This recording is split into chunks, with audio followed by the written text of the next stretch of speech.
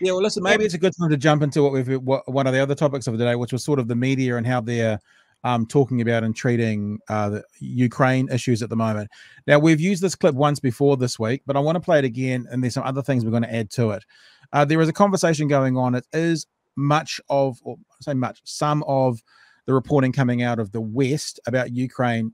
Well, let's be honest and just say racist, because comments like this are being broadcast live on channels like CBS. This isn't a place, with all due respect, you know, like Iraq or Afghanistan, that has seen conflict raging for decades. You know, this is a relatively civilized, relatively European, I have to choose those words carefully too, city where you wouldn't expect that or hope that it's going to happen. So it's partly human nature, but they are not in denial. So it's pretty ugly, you know. I mean, so they're white. I mean, it's basically white. How is this happening here? Oh, my camera's just shut off. I'll fix that in a second. The other thing is I'll put up another clip now, and that'll give me a chance to fix up my camera. This kind of hurts me a little bit to my heart because my camera's come back. Because this is one of my favorite comedians, one of my favorite performers.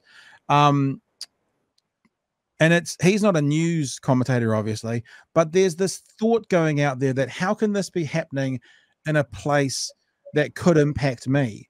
How could this be happening in a place where they've lived all their lives, kind of ignoring the fact that in Baghdad or in the Sudan or other places, they've also lived all their lives, and it's been happening for a long time. Let me play this clip and then I'll sort my camera out. Here we go.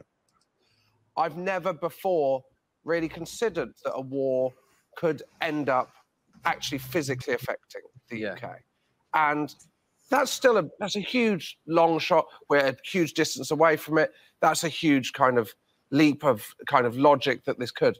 But that's made me and people I meet very scared, and we're talking about how scared we are with this kind of thing. And you think, and that's a kind of minor kind of chance. But there's these people who are actually being affected by this now, in the city they've lived in the city they've grown up in.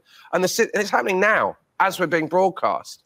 That's about all we need of that. So this realization that this is happening now, like this is happening now, whereas you could arguably say that at any second of any day of the week for the last 100 years, and it being war going on, conflict going on in a city where people live, has been happening now.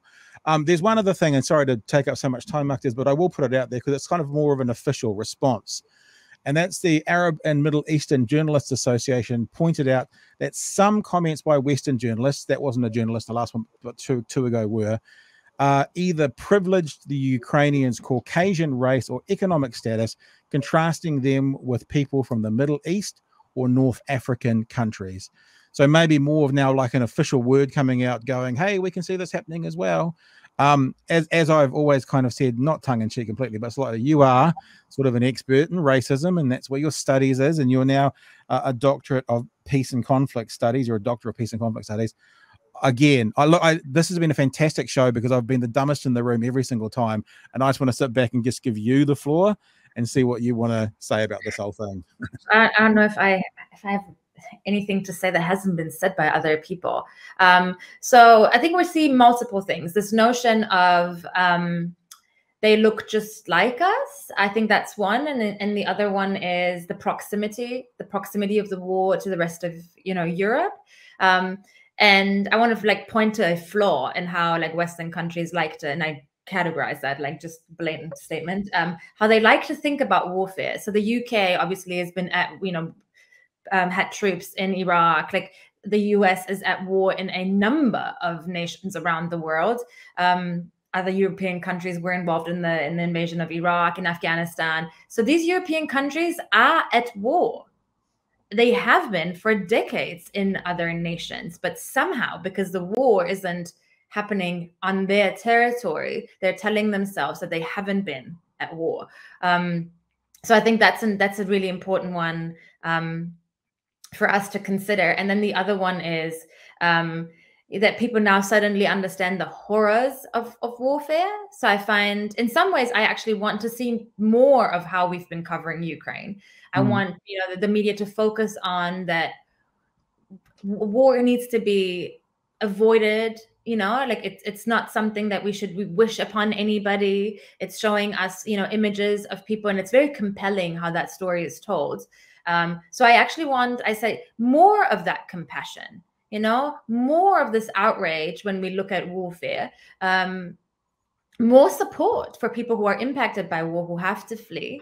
So what is kind of hard to process as a person, you know, kind of like European and from the Middle East at the same time, is knowing that at the Polish border, we know that throughout this entire winter, so Northern Hemisphere winter, people have been freezing to death, right? Families, children, women, people are freezing to death because they couldn't cross the border. And we're talking about Afghan refugees, Syrian refugees, who've been there for months.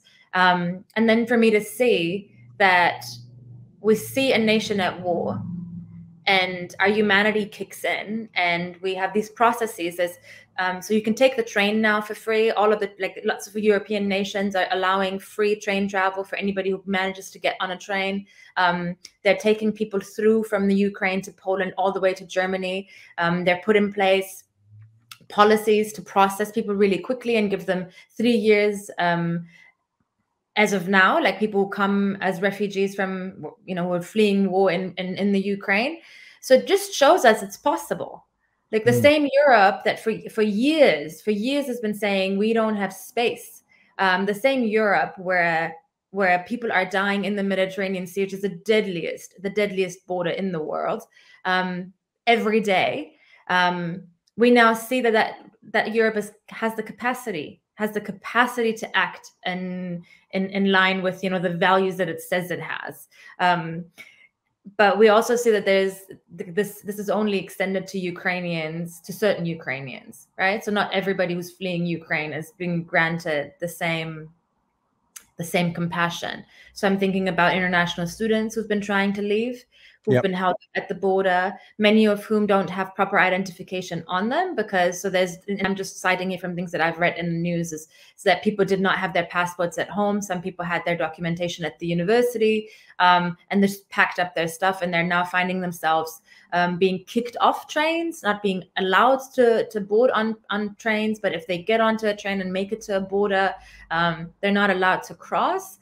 Activists in Berlin who were mobilizing to receive hundreds and thousands of people who were coming from the Ukraine were reporting yesterday that they had called the German police, and they were telling them that the trains are delayed because the German police has been given an order to check all the Black people on the train, right? And and ask them to get off the train.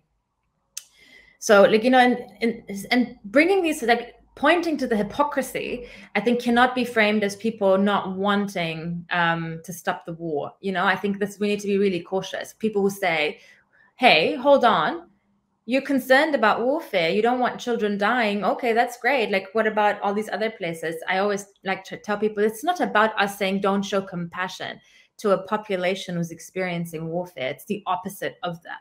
You know, it's actually asking people to be responsible and accountable to the things that they say. So if they say, you know, nobody should experience war, well, then that goes for Syrians, that goes for Yemenis, it goes for Palestinian people. And when companies tell us, oh, we have a staunch no politics policy, and it's okay now to show political messages when it's against the war in Ukraine, you know, like, I think it's important that we point that out.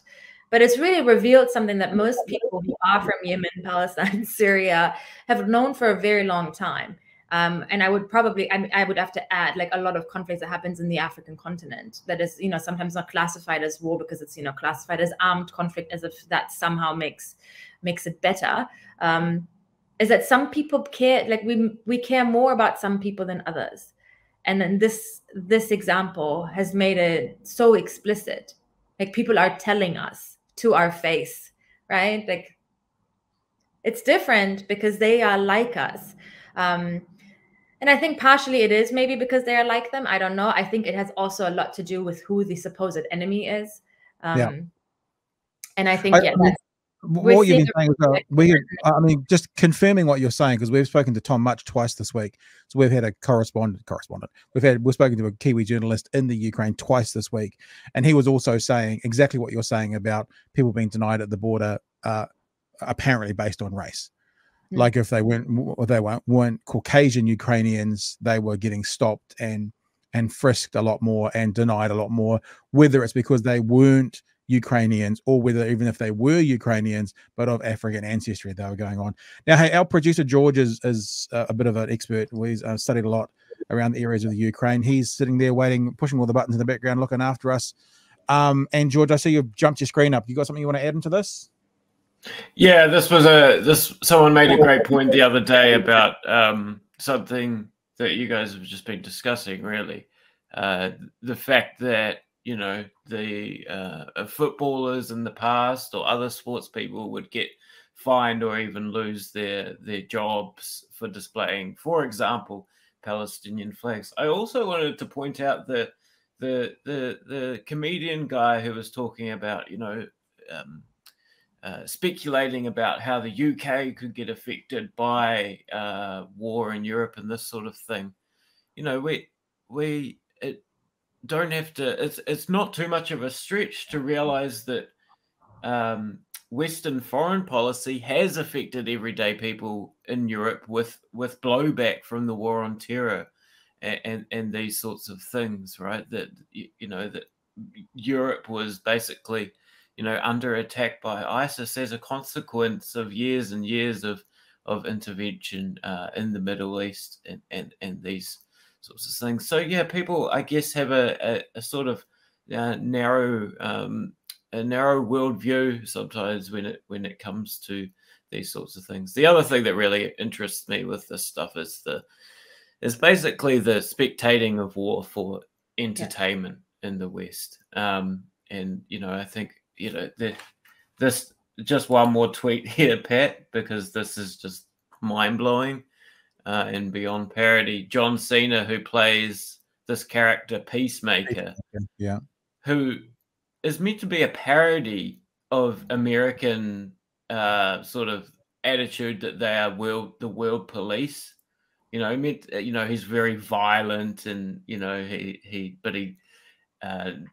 it's basically a parody of America as the world police, as doing violence for making peace.